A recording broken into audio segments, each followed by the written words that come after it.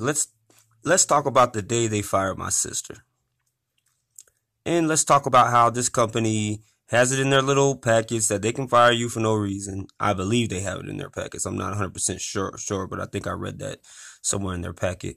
My sister, I wasn't even living up here for a long time. I just moved back down here to start my own business, actually. I'm trying to open my own tumbling gym for the community so I can get kids off the streets and teach them not to be their own person, to be an individual and stick out from the crowd and don't follow the crowd just because everybody else thinks it's cool. I try to teach them that they're cool themselves and how to be cool themselves and not worry about public opinion or the majority of what people think.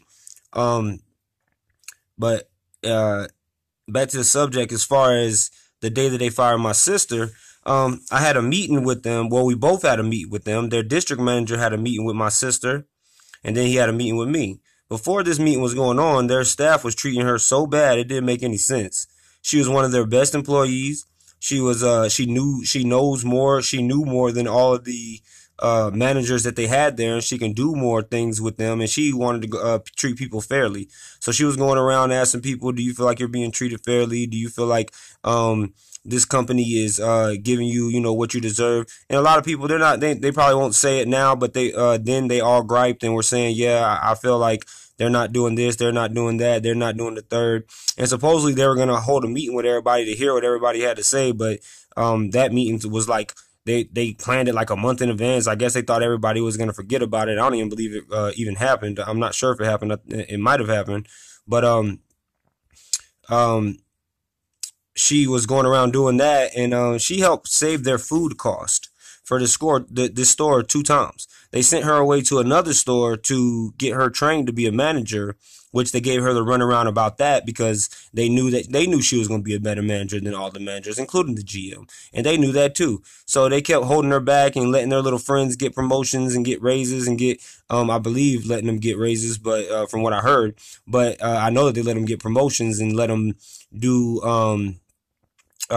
they showed basically their little favoritism because the district manager liked one of the managers, or he was showing his favoritism towards that manager, and that manager was able to get a promotion before my sister and all this other stuff, which that's fine. I don't even really care about that. But the thing is, the way they treated her is after she started asking for help and she started contacting HR, they started targeting her and bullying her and harassing her and changing her little write-ups to final warnings and stuff just so they could fire her because the GM is a high school minded student, and she likes to come after people's jobs. She's really, if you ask me, like I said in one of my posts, I believe she's the devil's little sister. She's one of those sheeps and wolves, one of those wolves in sheep's clothing, and she wants to make people think that she's so innocent and she hasn't done anything wrong and she would never do anything wrong.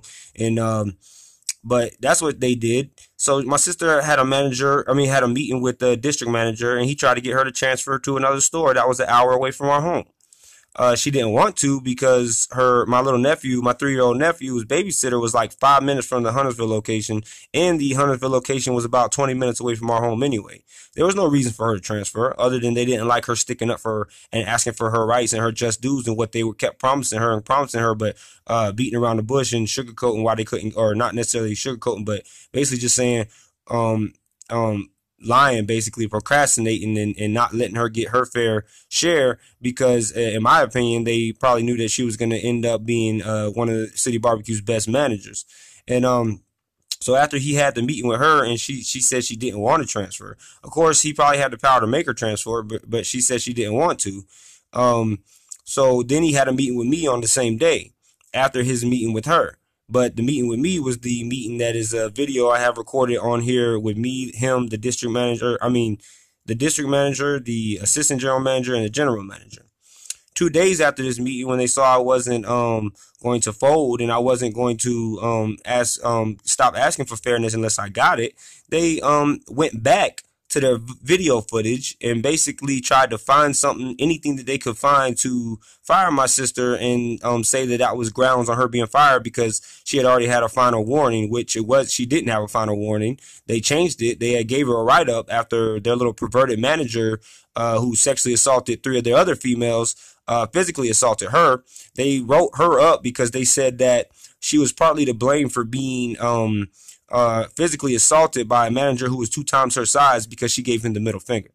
Now, mind you, the GM gave me the middle finger the next week. And everybody in there gives the middle finger. When we were in there, they were playing music on the speakers with a whole bunch of cuss words in it and all this other inappropriate stuff. They want to talk about somebody being inappropriate in Facebook posts. So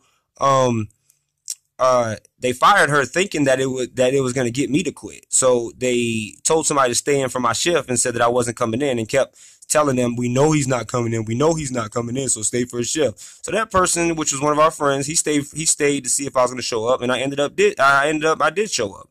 And it was the day that they fired my sister, but she still gave me a ride to work.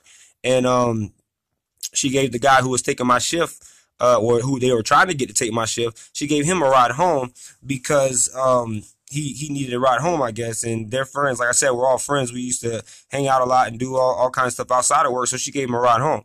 When I walked into the door, you should have saw their faces. You should have saw the district manager. You should have saw the general manager. And you should have saw the assistant general manager. They looked at me like, why is he still here? And it was just funny to me because I knew that they expected me to quit. But that's the day that I made my first Facebook page and started documenting everything they were doing, so they can't lie in court or try to lie to the public and say that they did anything other than what I'm saying that they did. So not only did they fire her, she had came up to their store with my nephew in the back seat, and they were just dropping me off of work after they fired her. And I was on the phone with the GM at this time, because the GM kept contacting me and trying to, not the GM, sorry, the head HR lady of their head HR department, on my way to work, about a week after they fired my sister, was on the phone with me because she discovered my Facebook page, and she was just trying to get me to take it down, not caring what happened, saying that they were going to investigate even though they didn't, and all she wanted to do was take my Facebook page down, wanted me to take my Facebook page down. So I said, okay. I even said, okay, I'll do it. Because since you promised me that you're going to look into this and you're going to investigate this, I'll take it down. So as soon as I get to the store, the restaurant for my shift, before I even had a chance to take it down, the general manager runs out to my sister's car in front of my nephew and gives her banning papers and says she's not allowed on the property anymore, even though they fired her for no reason, and made up a lie and said that she was trying to start a riot, or she was planning a riot.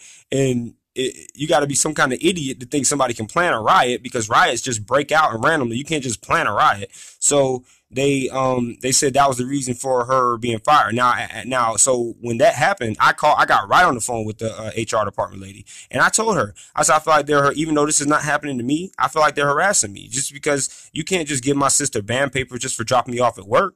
And just because she wanted the Facebook page down but wasn't worried about what's happened to us, she got on the phone with she told me to give the phone to the general manager and tell her to don't worry about the band papers. They can just tear it up. But you best believe my sister has all that saved, because her lawyer has all this documented. So I said, no, don't tear it up. I called my sister. I said, no, don't tear it up. Make sure you keep it. So they can see, so people can see how they were harassing you and trying to bully you. And basically, I think that was another attempt at getting me to try to quit. What they expect her to do? Drop me off on the other side of the street when I just coming in for work, and all she was doing, she didn't come. She could have came if she really wanted to, because she didn't do anything wrong. After they fired her, she could have came into the building.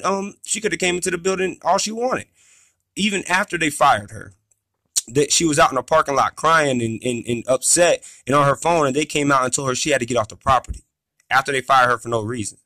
So, and when they did go back to find something to fire her for, what they had fired her for was horseplaying with the assistant general manager, who was a coward and who horseplays with everybody in the store, throws stuff at people, flicks people off, does all this stuff. And he said that what they had fired her for was he had went back into somewhere and got some grease or some lard or something that they use, and he said, the first person I thought about giving a lard of shit to was you. So he shoved it at her while she was working on the prep table, and she shoved it back and it hit the floor. It didn't even touch him. So his little punk behind, this little coward, tried to act like that was something for him to fear his life for. So basically, that's what you better say, or feel like he was, I don't know, scared or something of something like that happening to him. So they said that was the reason for why they fired her. After they had written her up for being assaulted, they made up that lame excuse for why she needed to be terminated. Man, when I tell y'all the day that they did that, with the face that I saw on my sister's face, the look I saw on her face when she pulled up to our home after they did to her like that, nothing can ever replace the pain. Every time I think about her face that day, there's pain in my heart because all she was trying to do was advance in the company, and she deserved to advance in the company, and they didn't let her, and they harassed her, they bullied her, and they targeted her, and the company let them do that, and so did the HR department, because I was telling them all of this stuff and none of them even cared. They didn't even say come out and say stop this to the managers or anything like that. Only thing that they wanted to do was to stop all of this getting out. But it's gonna get out because, like I said, I'm be on here every day talking about how they do. So that's how they fire people. They go around and lie and they make up stuff and they set you up to be fired. In my case, they set my sister up to be fired, hoping that it would set me up to be fired. So that's why I call them frauds, lowlife, dirtbag, maggots, scumbags, all that other stuff, because that's what they are. How how immature can you be where you have to go back and find to something to fire people because they're not backing down to the unfair treatment that they're receiving from your own management staff, from the top, supposedly top managers who are a bunch of kids. They remind me of the Three Stooges or those three hyenas off the Lion King, because they have to come together and plot on innocent people and try to make them feel guilty when they're the guilty ones. They might not have broke any real laws, but they sure as heck broke a lot of moral laws, universal laws, laws of humanity and how you treat people.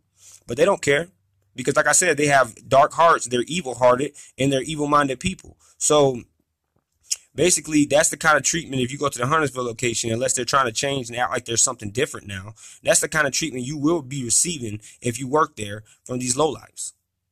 And these are supposedly their top managers. And they let all of this go on, and they didn't punish these people at all, but they sure as heck let them punish us. This company is a complete joke. From the HR department to the head of the company to the owners, whoever, they're complete liars, they're complete frauds, and they're complete jokes. And if you eat here and you keep eating here, and I'm going to say it over and over and over again, there's something very wrong with your mind that you think that this is a good company and that it's okay for them to just treat their own employees like this.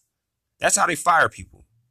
That's why I just wanted to tell y'all that. I'll be back on here some more, saying some more stuff about this company, but that's how they handle business.